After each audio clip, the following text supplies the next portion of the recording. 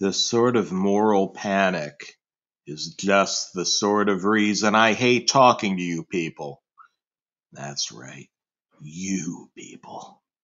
I am a pejorative rock star, and here you are talking down to me as if my game is the cause of your little dykes and their problems.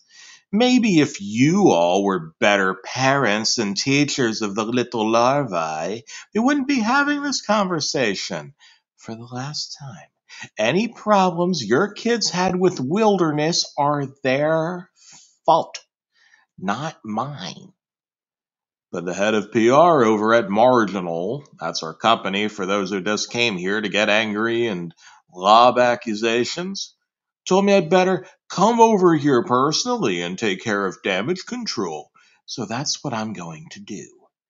I guess you can consider this a question and answer session. I'm sure by the time we're done, you'll all be leaving happier and healthier, and we won't have to have this conversation again.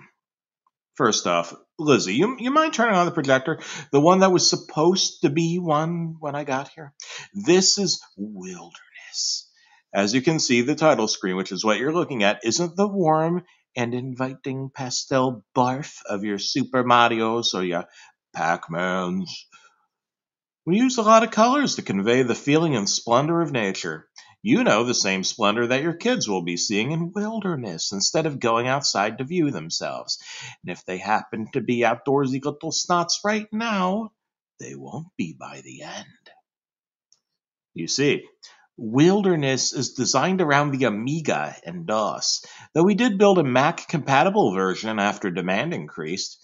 Your goal is to survive in the wilderness, simple enough. A lot of pundits accused us of trying to bandwagon off of the success of other public edu games, similar to how many publishers are bandwagoning off of Myst. Thing is, Wilderness is entirely its own beast. We don't have an end goal, or really any goal. The idea is to survive for as long as possible. And eventually die. Now, I can hear some of you murmuring back there, but I went into game design because I felt the world had become too soft, too malleable.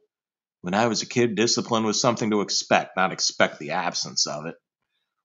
This was the 90s, people. We're here with the edgiest, most realistic games imaginable to help your little children and maybe even you yourselves wake up out of your comfortable stupor you've been building around yourself for the last half a century. Oh. Okay, first round of questions. You there, bolo tie. Yes, I did used to work with id, but I can't say we parted on the best of terms. They wanted to focus on their dungeon crawling property, something they're working out with Raven. I don't know the details. We at Marginal, wanted to focus on games with consequences. Uh, Actually, since we're talking all honest like here, I hate the term video game. What I want to create are consequence simulators. My experiences at it did give me an appreciation with tight level design, though. And when we move on to the demoing phase, I'm thinking all of you who've played games before will appreciate the smooth transitions Wilderness has to offer. Laughter directed at the audience. No, I'm not expecting you to play a full game here. Trust me, I want to get out of this room even more than you do. That's actually a pretty good question to lead into the next segment and get you some of the answers you're looking for. We were plagued with a lot of production problems during the development of Wilderness, and I won't pretend otherwise. A lot of complaints you've got here have been from the full motion video portions of the game, and I'll address those in due time. You wouldn't believe some of the pejorative we had to put up with. Laughter. On Game Start, you create your avatar, your in-game persona. We wanted it to be so that kids would first try to create themselves. There are a lot of occupations, a lot of backgrounds, but just between you and me, none of them matter, just like none of your backgrounds matter. In the end, we put them in to create a sense of attachment between the players and their characters. Since we couldn't really customize the look of the player too much, we rely on this to build a sense of feeling that this isn't just some nameless pejorative. This is you. Immersion. You're greeted by our actors, all FMV. We've got about 10, is that right? 10 people the player can choose to bring with them, but they can only bring a total of 4 people. We were already developing on a strict deadline, so imagine if we had to refilm the same scene for every possible combination of people. Oh, it would have been impossible. You get some food, some clothes, and some tools for survival, and then are told to explore. Now, one criticism we've got is that the land and wilderness looks entirely the same. Oh, that's not the case. I can assure there are at least 1 or 2 areas that look very, very different. But mostly, we opted to have the land look similar to create a sense of loss and confusion. It's very rare to encounter anything, whether animals or other travelers. Naturally, just moving uses the in game food statistic. Over time, we wanted to have our actors grow more emaciated, more desperate looking. It's pretty rough convincing them to method act, if you will. Laughter. Group joins in. Still, I think you can see the results. At first, the mood of the group is optimistic. You've got no destination, no plan. We have food, tools, friends. Then things start going sour. We've got in-game relationship counters between members of the group. Little things like who ate the most food last rest period, who scored the big kill while hunting, what religion or ethnicity the character is. Don't look so shocked. These things make people fearful, hateful, envious. In our world, they make people kill. Pretending otherwise is a sort of compromise on quality we at Marginal would never take. You get only the most visceral, the most real from Marginal games. Remember that. Because your group does. My favorite part of the game is how you'll start to see your little group fragment in the camping scenes. 2 people on the right, 3 on the left. Suddenly everyone is off by themselves, haggard, without food. You haven't seen an animal for days. You're hungry, starving, and you've run out of food. You really don't like, say, the guy immediately to your right. Bolo tie. So what do, right? Of course, we had a lot of historical inspiration for some of the actions the player can choose to take, so I don't want any criticism from any of you. Speaking honestly, again, you don't know what you're talking about. What? You're a pejorative history teacher? I don't give a pejorative because you don't know what it was really like, what it is really like. So if you'll kindly just shut up until the presentation is over, yeah, that's better. Nervous glances towards the clock, shuffling from the audience. Right. Where was I? Yeah. Problems. We had a lot. I do mean a lot of problems with this game. Accidents on the set, for example. This one turned out to be a blessing in disguise, actually. Jed, one of our FMV crew, actually lost his arm in a filming accident. We got the footage and digitized the lost arm as a possible accident consequence scenario. Actually, that lost arm turns up all over the place. As an in-joke, one of the pranksters in our imagery department placed it in random locations around the map, hidden under other objects.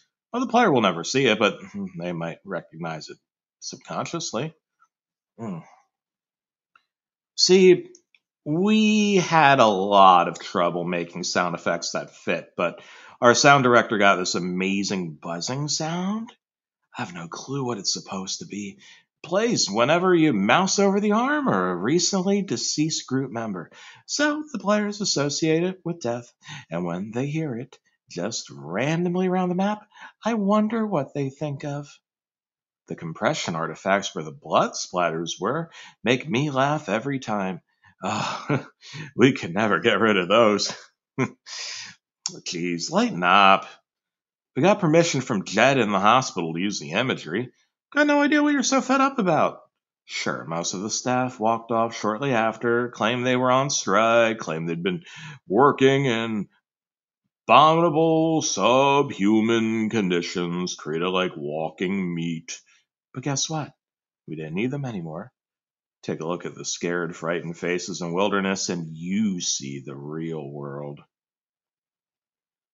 Yeah, pejorative, you, if you think we'll just take another lawsuit lying down.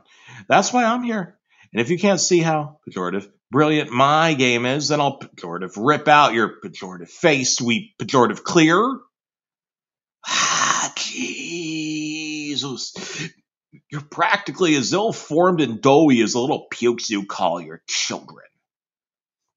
What was the point? I'll tell you what the point was. We put the player in a position where they can't win, where they have to be brutal, be real to survive. Hyperventilation. Speaker seems agitated and out of breath. Repeatedly scratches throat and neck. Look, any garbage you've been told about that is completely untrue. Nothing happens after you fail the game, besides being told the details of your death and the actions of your party afterwards. No other levels, no other areas.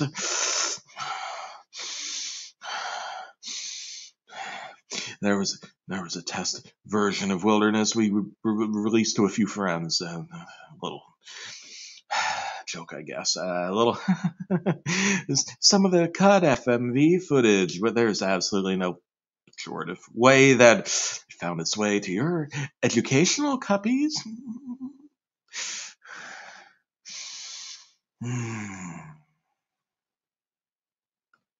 Throat and cheeks are red, breathing heavily as several members stand. They must be lying. What do you mean you've seen proof? Anyway, I'm telling you that there's absolutely no proof.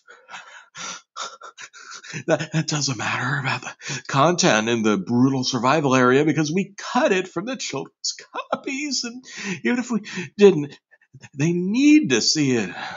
They need to see it with their eyes open.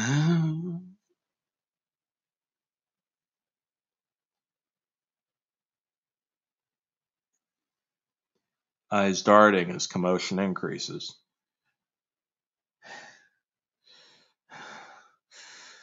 No more questions. I have nothing more to say.